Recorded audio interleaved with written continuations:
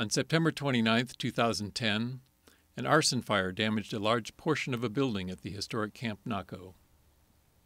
Buffalo soldiers occupied this camp in the 1920s, CCC workers during the 1930s, and local residents into the 1980s.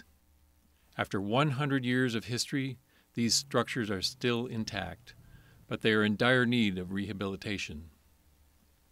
Recent efforts to stabilize and save these historic buildings have included new roofs, doors, window coverings, and a perimeter fence around some of the buildings. Unfortunately, this hasn't been enough.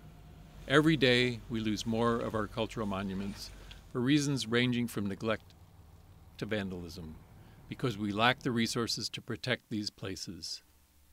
The Center for Desert Archaeology is committed to preserving important places like Camp Naco. Only $10 a month can make a big difference. You can help our ongoing efforts to preserve the important places of our shared past for future generations. Won't you consider making a donation today? For more information, visit our website or go to cdarc.org/donate to make a difference today.